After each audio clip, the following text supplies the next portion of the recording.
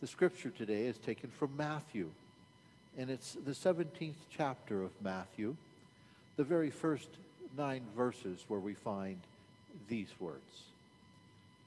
6 days later, Jesus took with him Peter and James and his brother John and led them up a high mountain by themselves. And he was transfigured before them, and his face shone like the sun, and his clothes became dazzling white.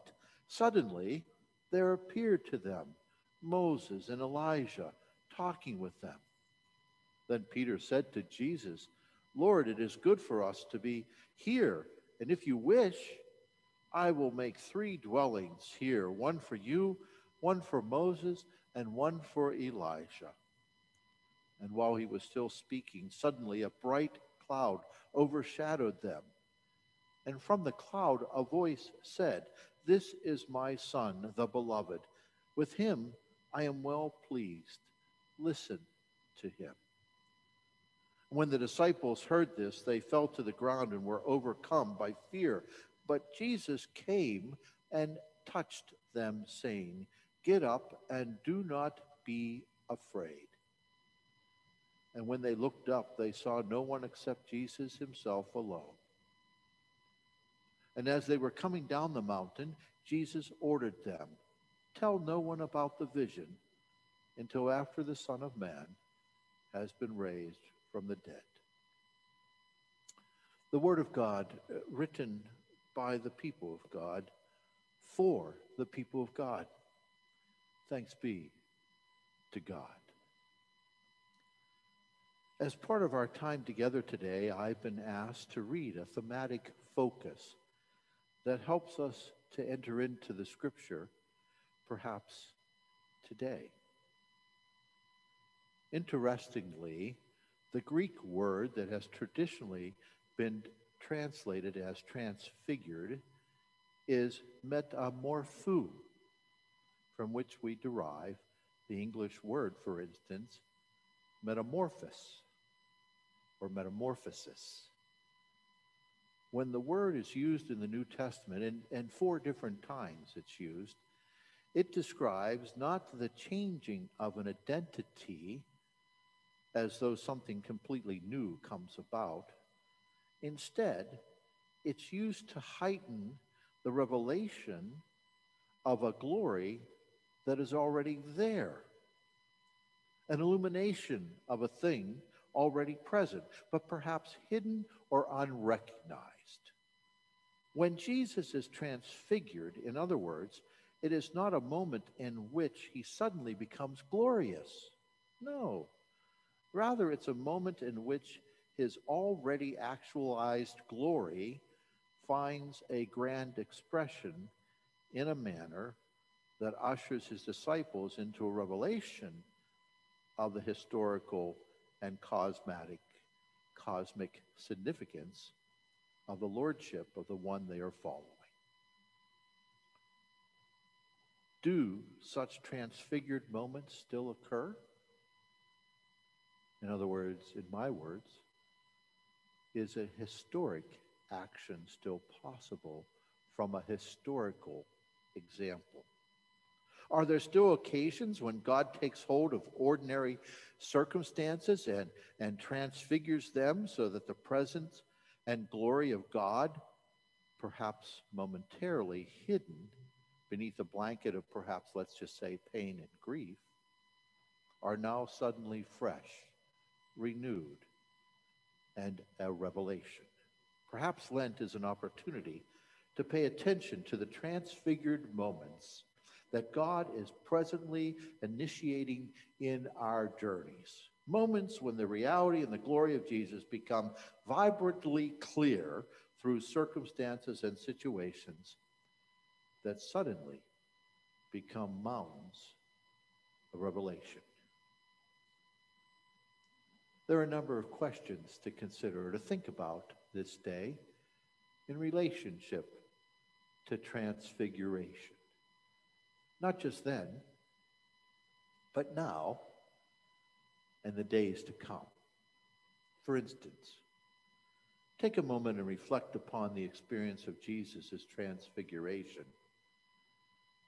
And what about it speaks to our own heart? What it says to our own heart? What does it reveal? Why is it still significant today? Take another moment and see how you might respond to this. Have you experienced personal moments of transfiguration in your own journey? Moments that, while perhaps not as dramatic as what the disciples experienced, and yet that made the reality or the present glorious, and perhaps helped Jesus to be dramatically clearer to you and to those present.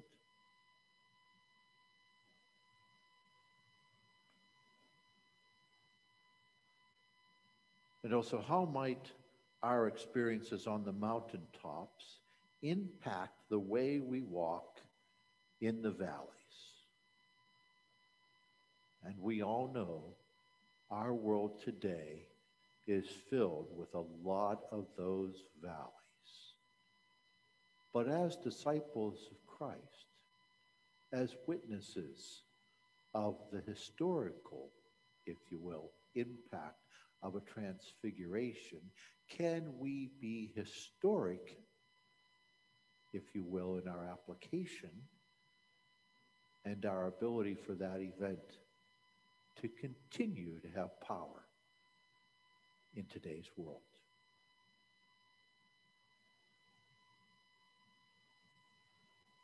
And lastly, how are you experiencing the glory of Jesus Christ these days? How is that experience of his glory impacting the way you see the world, the way you see the church, the way you see your own community in which you happen to live, or the way you see your congregation, the family of faith that you may be a lay leader or have a pastoral responsibility for? How do you see it today?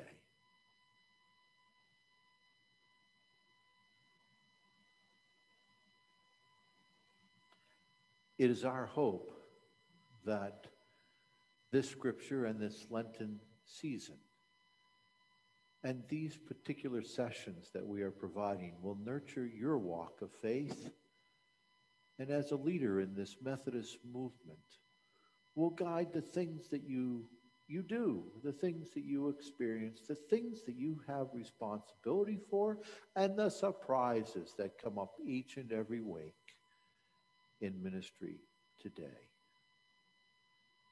I ask if we might pause in these moments and let us close with a word of prayer. Let us pray. Gracious God, we give thanks to your ongoing gifts of spiritual disciplines and direction. And in particular today, we give thanks for transfiguration and the opportunities, not just to recall what happened to the disciples back then, but what continues to happen each and every day in our journeys of faith upon the mountains and in the valleys. Lord, we thank you for the blessings and the spiritual presence that you give to us and to assist us in expressing that presence and that power of the Spirit each and every day. Hear our prayer of gratitude, Lord, we pray. And Lord, we thank you for those moments in this Methodist movement that we recall heartwarming experiences that provide new direction or renewed emphasis upon our faith-filled journeys. We give you thanks, Lord, for those moments in our own lives, as different as they might be or as regular as they might become, or how only they've happened once or twice. Yet, hear our prayer of appreciation for the personal relationships we're able to have with you and your living Spirit. Through Christ, we pray. And in our time and in the wilderness that we are experiencing in the world, whether because of the health concerns related to COVID or whether it's because of the isolation that we are responding to those diseases and concerns with, or whether it's because of the lack of being able to be normal with family and friends and with loved ones. Lord, hear our prayer of thanks first for the fortitude and for the courage and for the support that we continue to seek to provide for one another, even in these difficult times. But also hear our prayers for those that are not able to find such support and such kindness and compassion and who are alone. So in our prayer, Lord, let us listen to you so that we might be guided and directed in those areas and those directions for those individuals and the people of your world, that world that you came to save, so that we might assist in the power of your ministry and presence with the things that we say, the things that we can do, the ways that we can offer faith. Help us, Lord, in these moments to hear your prayers.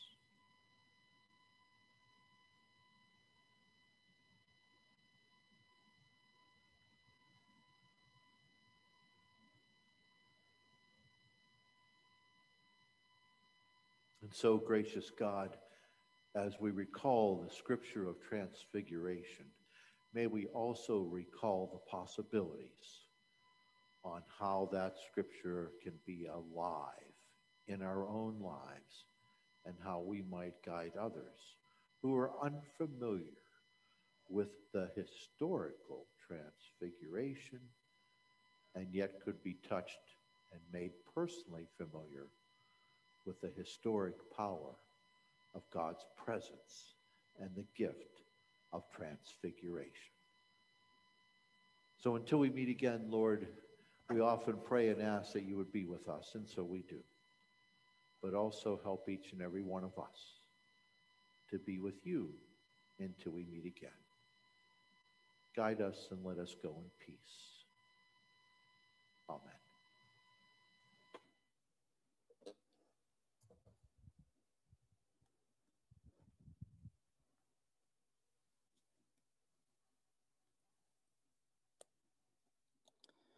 Our scripture this morning comes from the 11th chapter of Mark, verses 1 through 11. As they approached Jerusalem and came to Bethphage and Bethany at the Mount of Olives, Jesus sent two of his disciples, saying to them, "Go to the village ahead of you, and just as you enter it, you will find a colt tied there, which no one has ever ridden. Untie it and bring it here. If anyone asks you, 'Why are you doing this?' say, 'The Lord needs it, and will send it back here shortly.' They went and found a colt outside in the street, tied at a doorway, and as they untied it, some people standing there asked, 'What are you doing untying the colt?' They answered as Jesus had told them to, and the people let them go. When they brought the colt to Jesus and threw their cloaks over it, he sat on it. Many people spread their cloaks on the road, while others spread branches they had cut in the fields. Those who went ahead and those who followed shouted, 'Hosanna! Blessed is he who comes in the name of the Lord. Blessed is the coming kingdom of our father David. Hosanna in the highest heaven.' Jesus entered Jerusalem and went into the temple courts. He looked around at everything, but since it was already late, he went out to Bethany with the 12. The word of God for the people of God. Thanks be to God. Most of you know that, to me, names are important. Names identify who we are and whose we are. For instance, my last name is Morrison. It is Scottish in origin. As a Scotsman, literally it translates as son of Morris. Across time, it got rendered to simply Morrison, such is the origin of Scot names that end in son. In extended family circles or in my hometown, when I run into someone my age or older, often I will introduce myself as Ed and Carolyn's youngest son, Alan. And for those who knew my parents, it makes an immediate connection. Even arriving here at our two churches, there were some of you who were immediately able to connect to me because of knowing either my father or one of my older brothers. Some of you grew up in families where you were raised to understand that you represented the family name whenever you left the house. How you behaved in public mattered because it reflected on the whole family. And certainly for me, as the youngest of 5 boys, I know that was true. In high school, I had teachers that had taught my mom's youngest brother and sister, my 4 older brothers, and me. And before they retired, they ended up teaching several of my nephews and nieces along the way. I'm sure the Morrison clan added a few gray hairs to their head and the loss of hair for some others. Family name made a difference. It set expectations. Fortunately, my older relatives didn't set the bar too high academically, but it doesn't surprise people that know my family to find out my involvement with church or with scouting. Names identify who we are and whose we are. In Mark 11th chapter, verse 9, we hear proclaimed, those who went ahead and those who followed shouted, Hosanna! Blessed is he who comes in the name of the Lord. This was a quote from Psalm 118, verse 26. The people were celebrating Jesus' triumphal entry using the words of the Psalms to proclaim their king.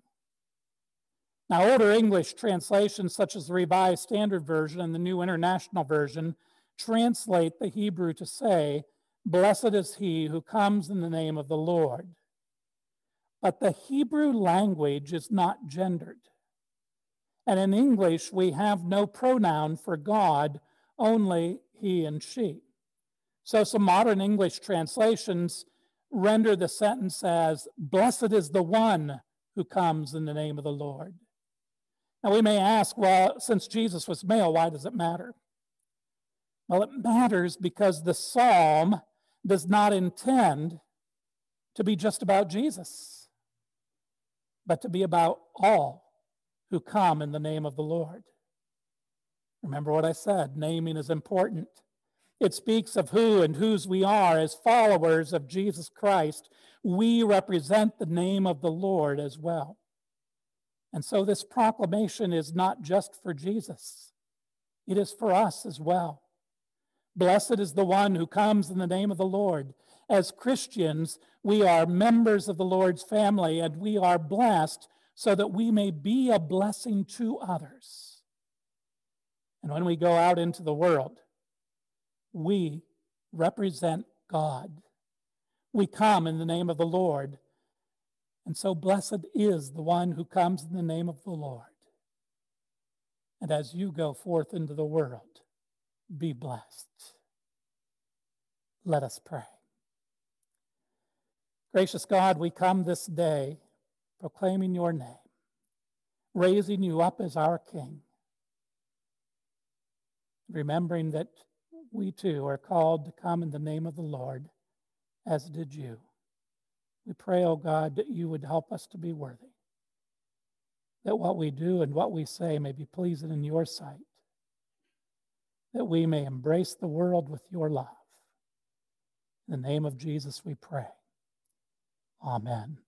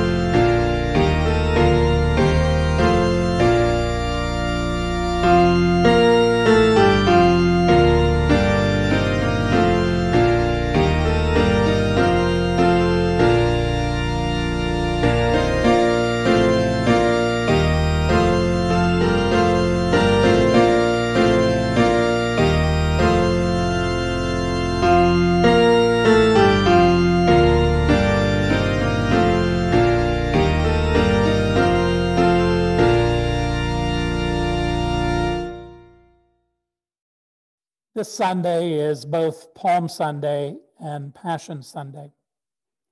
On this day, we remember Jesus' triumphal entry into Jerusalem, but we also remember the pain of those last days. Maundy Thursday recalls the Last Supper, and this Thursday, as we gather together, we too will remember the Last Supper in some powerful ways. Good Friday recalls the death of Christ. They set the stage for celebration of Easter resurrection. But the journey for Jesus was not simply from the triumphal entry to Jerusalem to the resurrection. Suffering and death came in between.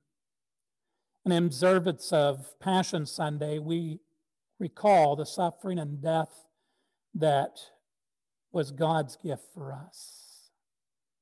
We will intersperse singing the hymns with the hearing of Scripture. So I invite you now to hear the Passion of Jesus Christ according to the Gospel of Mark, as recorded in the 14th and 15th chapters. Now the Passover and the Festival of Unleavened Bread were only 2 days away, and the chief priests and the teachers of the law were scheming to arrest Jesus secretly and kill him. But not during the festival, they said, or the people may riot. And while he was in Bethany, reclining at the table in the home of Simon the leper, a woman came with an alabaster jar of very expensive perfume made of pure nard. She broke the jar and poured the perfume on his head. Some of those present were saying indignantly to one another, "Why this waste of perfume? It could have been sold for more than a year's wage and the money given to the poor." And they rebuked her harshly. "Leave her alone," said Jesus. "Why are you bothering her? She has done a beautiful thing to me. The poor you will always have with you, and you can help them anytime you want, but you will not always have me. She did what she could. She poured perfume on my body beforehand to prepare for my burial. Truly, I tell you, wherever the gospel is preached throughout the world, what she has done will also be told in memory of her." And Judas Iscariot, one of the 12, went to the chief priests to betray Jesus to them. They were delighted to hear this and promised to give him money. So he watched for an opportunity to hand him over.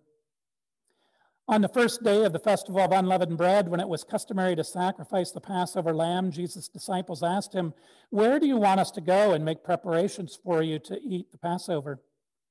So he sent 2 of his disciples, telling them, "Go into the city, and a man carrying a jar of water will meet you. Follow him.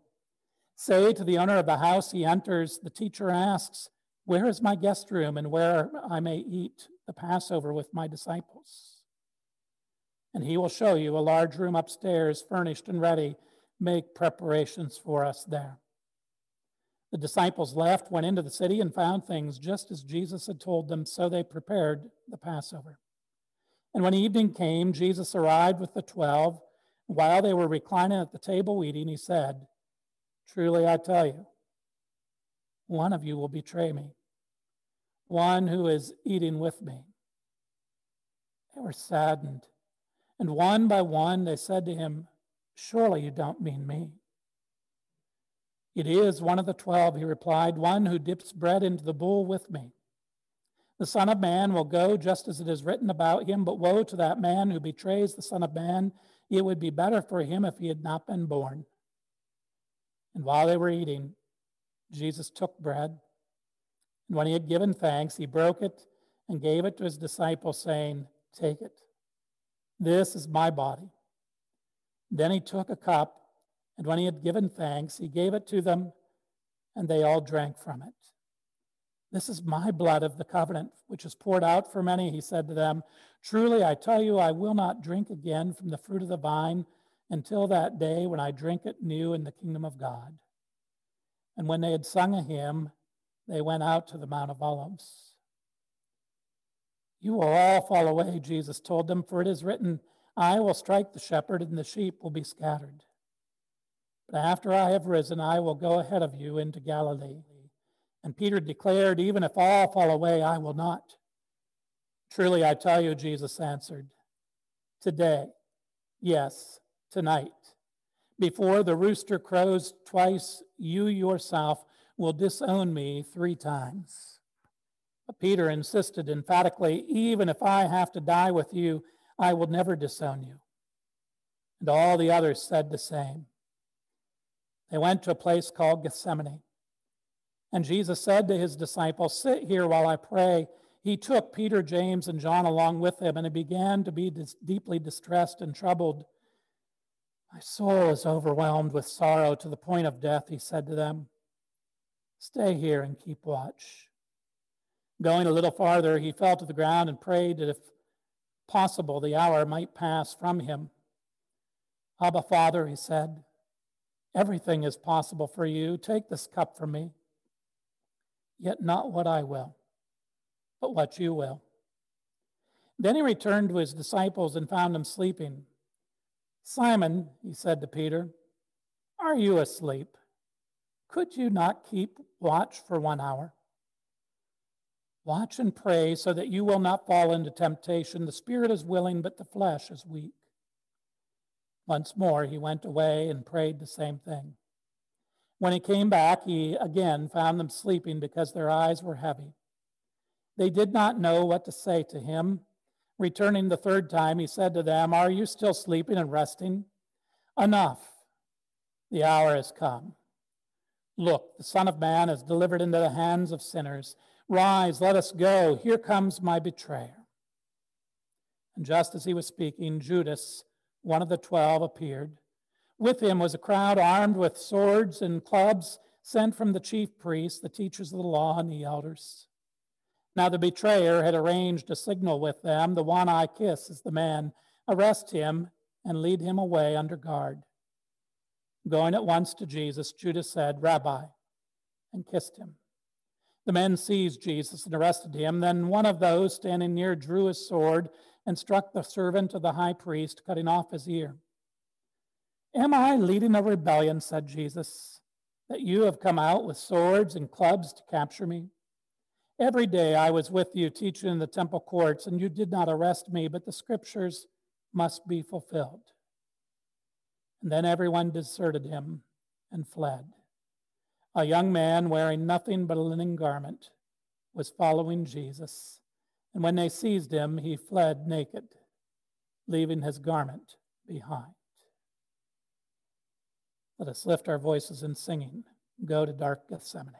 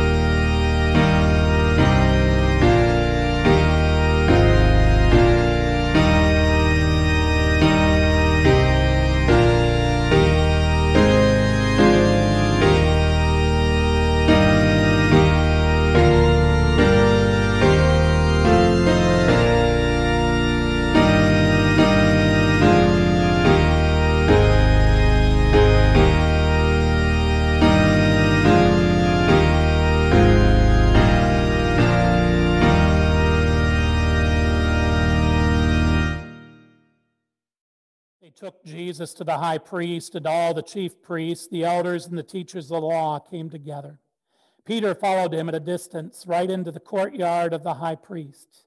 There he sat with the guards and warmed himself at the fire. The chief priests and the whole Sanhedrin were looking for evidence against Jesus so that they could put him to death, but they did not find any. Many testified falsely against him, but their statements did not agree. Then some stood up and gave this false testimony against him.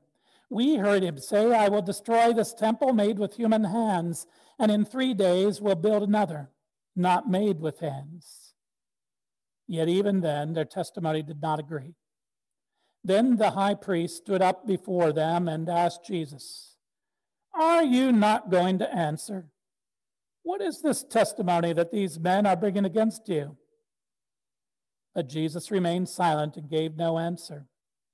Again, the high priest asked him, Are you the Messiah, the Son of the Blessed One? I am, said Jesus. And you will see the Son of Man sitting at the right hand of the Mighty One and coming on the clouds of heaven. The high priest tore his clothes. Why do we need any more witnesses? You have heard the blasphemy. What do you think? They all condemned him as worthy of death. Then some began to spit at him. They blindfolded him, struck him with their fists, and said, Prophesy. And the guards took him and beat him.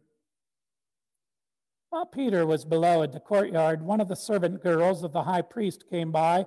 When she saw Peter warming himself, she looked closely at him. You also were with the Nazarene Jesus, she said. But he denied it. I don't know or understand what you're talking about, he said, and went out into the entryway. When the servant girl saw him there, she said again to those standing around, This fellow is one of them. Again, he denied it. And after a little while standing near, said to Peter, Surely you are one of them, for you are a Galilean. And he began to call down curses, and he swore to them, I don't know this man you're talking about. Immediately the rooster crowed the second time. Then Peter remembered the word Jesus had spoken to him, Before the rooster crows twice, you will disown me 3 times. And he broke down and he wept. Very early in the morning, the chief priests with the elders, the teachers of the law, and the whole Sanhedrin made their plans. So they bound Jesus, led him away, and handed him over to Pilate. Are you the king of the Jews? Asked Pilate. You have said so, replied Jesus. The chief priests accused him of many things. So again, Pilate asked him, Aren't you going to answer? See how many things they are accusing you of? But Jesus still made no reply, and Pilate was amazed. Now it was the custom at the festival to release a prisoner whom the people requested. A man called Barabbas was in prison with the insurrectionists who had committed murder in the uprising. The crowd came up and asked Pilate to do for them what he usually did. Do you want me to release to you the king of the Jews? Asked Pilate, knowing it was out of self-interest that the chief priests had handed Jesus over to him. But the chief priests stirred up the crowd to have Pilate release Barabbas instead. What shall I do then with the one you call the king of the Jews? Pilate asked him. Crucify him, they shouted. Why? What crime has he committed? Asked Pilate. But they shouted all the louder, Crucify him! Wanting to satisfy the crowd, Pilate released Barabbas to them. He had Jesus flogged and handed him over to be crucified. The soldiers led Jesus away into the palace, that is, the praetorium, and called together the whole company of soldiers. They put a purple robe on him, then twisted together a crown of thorns and set it on him. And they began to call out to him, Hail, King of the Jews! Again and again they struck him on the head with the staff and spit on him. Falling on their knees, they paid homage to him. And when they had mocked him, they took off the purple robe and put his own clothes on him. Then they led him out to crucify him. A certain man from Cyrene, Simon, the father of Alexander and Rufus, was passing by on his way in from the country, and they forced him to carry the cross. They brought Jesus to the place called Golgotha, which means the place of the skull. Then they offered him wine mixed with myrrh, but he did not take it. And they crucified him, dividing up his clothes. They cast lots to see what each would get. It was 9 a.m. when they crucified him. The written notice of the charge against him read, "The King of the Jews." They crucified 2 rebels with him, one on his right and one on his left. Those who passed by hurled insults at him, shaking their heads and saying, "So you who are going to destroy the temple and build it in 3 days, come down from the cross and save yourself." In the same way, the chief priests and the teachers of the law mocked him among themselves, saying, "He saved others, but he can't save himself. Let this Messiah, the King of Israel, come down now from the cross that we may see and believe."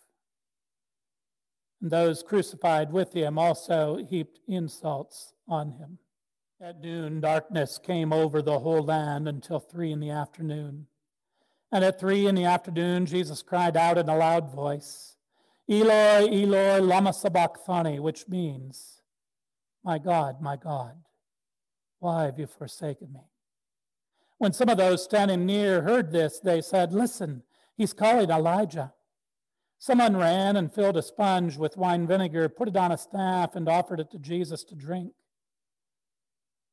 "Now leave him alone. Let's see if Elijah comes to take him down," he said. And with a loud cry, Jesus breathed his last. The curtain of the temple was borne in 2 from top to bottom. And when the centurion who stood there in front of Jesus saw how he died, he said, "Surely this man was the Son of God." Some women were watching from a distance. Among them were Mary Magdalene, Mary the mother of James the younger and of Joseph, and Salome. In Galilee, these women had followed him and cared for his needs. Many other women who had come up with him to Jerusalem were also there. It was preparation day, that is, the day before the Sabbath. So as evening approached, Joseph of Arimathea, a prominent member of the council, who was himself waiting for the kingdom of God, went boldly to Pilate and asked for Jesus' body. Pilate was surprised to hear that he was already dead. Summoning the centurion, he asked him if Jesus had already died. When he learned from the centurion that it was so, he gave the body to Joseph. So Joseph bought some linen cloth, took down the body, wrapped it in the linen, and placed it in a tomb cut out of the rock. Then he rolled a stone against the entrance of the tomb. Mary Magdalene, Mary, the mother of Joseph, saw where he was laid.